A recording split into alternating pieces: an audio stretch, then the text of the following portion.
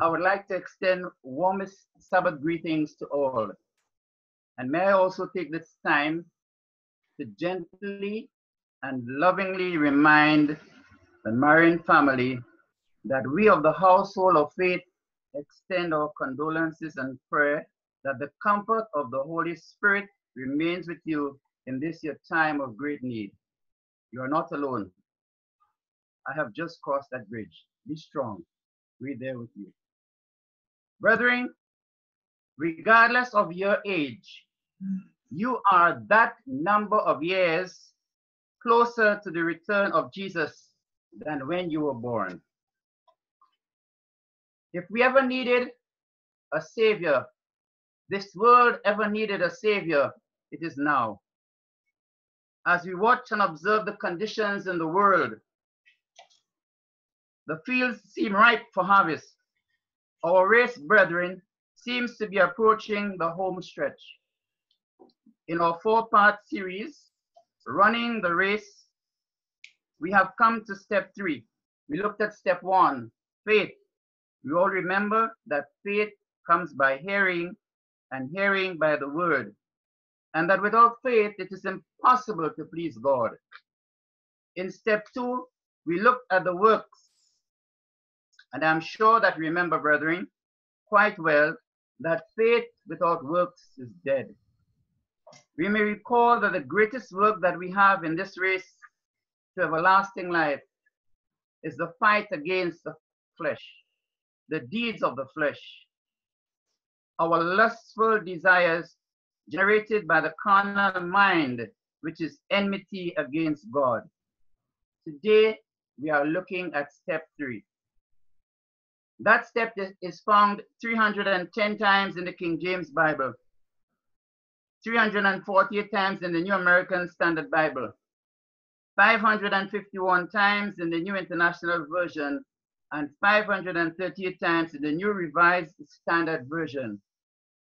All these are based in part the translation.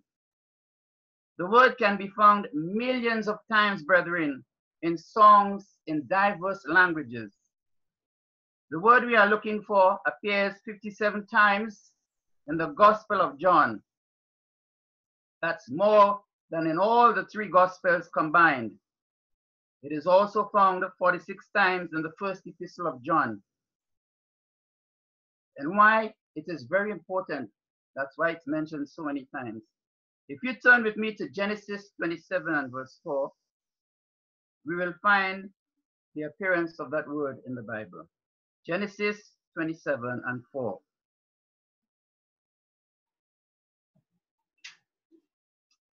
And it says, "And make me savory meat such as I love, and bring it to me that I may eat, that my soul may bless thee before I die." Can someone tell me what that word we are looking for is? Or would you like to jot it down before I say it, before I mention it? Jot the word down and see if it's what word I'm looking for. The word from that verse. Brethren, you are right. There is nothing that I can tell you about love that you do not know. We know that the author of love is God. Yes, for God is love, and love is of God. In my research and my preparation, brethren, I found in the Hebrew language the word that translates love describes a variety of intensely close emotional bonds. And we have examples as that of Abraham loving his son Isaac in Genesis 22 and verse 2. And Delilah manipulating Samson by challenging his love for her, as we find in Judges 14 and 16. These are forms of love, brethren. And there are other translations, other words that describe varying forms or degrees of love. In the Greek language, for example, in which the Bible has been translated, we find words, for example, like agape. I hope I pronounced it correctly. Agape. which is unconditional, selfless love. We have philia, brotherly love, friend bond. We have eros, erotic love or romantic love. There is a word L-U-D-U-S, and I don't know if the pronunciation is through us, which is the infatuated or playful love. You know, maybe when you're young, this is one that plays on us. We have S-T-O-R-G-E, and it may be pronounced storge, and it is referring to companion love or empathy love. There is M-A-N-I-A, which is mania, I suppose. Obsessive love. You know, when people are young, they're filled with that type of love. And your daughter may be speaking to you and she might be calling daddy in her boyfriend's name and vice versa. They're obsessed, filled with it. And then there's another word, pragma, P-R-A-G-M-A, which is practical love. These are just to show us that love is such a very wide, has a very wide meaning that it is very difficult to give a specific meaning of love. But the Bible does tell us God's definition of love. However, brethren, for this third and vital step of love, there is something that God wants us to be reminded of. As this most solemn feast of the year, the Passover, approaches, as we ready ourselves to partake of the event that signifies the greatest demonstration of love, God wants us to do a reality check. The question is, where does our love originate? Where does our love originate? Jesus had this to say in Mark 7 and verse 6. You don't have to turn there, but you can note it. He answered and said unto them in Mark 7 and 6, well has Isaiah prophesied of you hypocrites, as it is written, the people honor me with their hearts. Sorry, the people honor me with their lips, but their hearts is far from me. Brethren, God wants us to understand that love, a fruit of the Spirit, requires that with the help of that very Spirit, we sacrifice or kill our human nature and build godly, righteous character. It begins with the circumcision of the heart. David, brethren, as we recall, was called a man after God's own heart because of his about turn and plea. And remember his cry to God in Psalms 51. Create in me a clean heart, O God, and renew a right spirit within me, he said. In Psalms 51 and 17, he says, the sacrifices of God are a broken spirit, a broken and a contrite heart, O God, thou wilt not despise. So we need to commit, brethren, our heart to God for refurbishing at this time in particular. True love comes from the heart. It is the gift that God enabled by the Holy Spirit so that he can give us, so that we can serve him in spirit and in truth. His desire for us is to love the Lord, our God, brethren, with all our heart, our might, our soul, our strength, and to love our neighbor as ourselves. Such attitude sums up his laws, the 10 commandments. And let us remember that love, brethren, is the fulfilling of the law. We may perform thousands of acts of kindness that can be tangible expressions of the emotions that accompany love.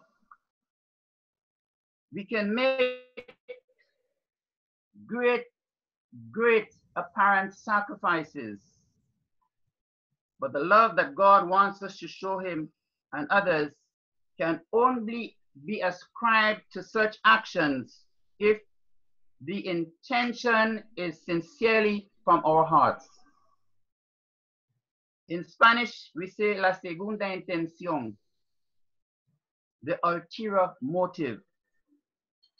We need to ask ourselves, brethren, at this time, What is our heart's intent? Remember these examples that were given us in God's word. The widow's mite. Just think of it and recall. See what strikes you there, brethren. The publican and the Pharisee. The rich young ruler. Brethren,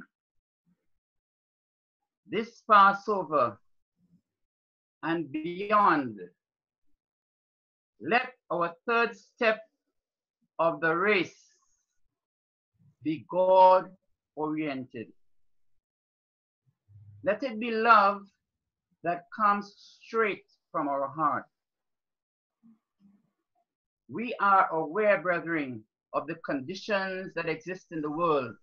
Today, the world spells love L-U-V, and the world lives L-U-S-T.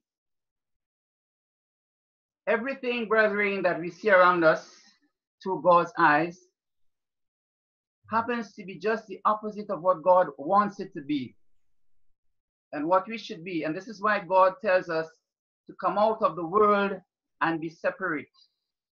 If there is a time that is fitting to do this, brethren, it is always. But this time in particular of the year is an extremely appropriate time when we have example of the greatest sacrifice that was ever made for man. And we know fully well what John 3:16 says. I think it is one of the most quoted verses in the Bible. Brethren, we need to look at the heart. And I want us to end with these two verses. Proverbs 4 and 23. Proverbs 4 and 23.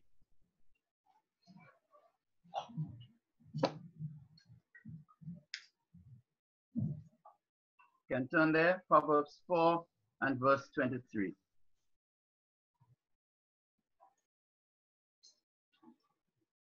It says, keep thy heart with diligence, for out of it are the issues of life. Brethren, as we continue to run with patience the race that is set before us, let us, and particularly at this season of God's holy days, ask the Father for help we need, as the psalmist did. We've seen his cry to God, create in me a clean heart and renew a right spirit within me. And finally, brethren, if we turn to Psalm 139, Psalm 139, verses 23 and 24. Let us meditate on these, brethren. Psalm 139, verses 23 to 24. Search me, O God, and know my heart. Try me and know my thoughts, and see if there be any wicked way in me, and lead me in the everlasting way. For brethren, now and always, and maybe now more than ever before, as we see the conditions in the world deteriorate, and we know that the return of Jesus Christ is imminent, let us be as the 5 wise virgins. Let us trim our lamps. Let us oil them, brethren. And let us be prepared for the return of our Lord and Savior Jesus Christ, so that when he returns, he will find us worthy. For in our heart condition is the determination of love that God requires us to exercise. The condition of our heart, brethren, would generate the type of love that God expects of us. And so, brethren, let us run with patience this race, with love that leads to life.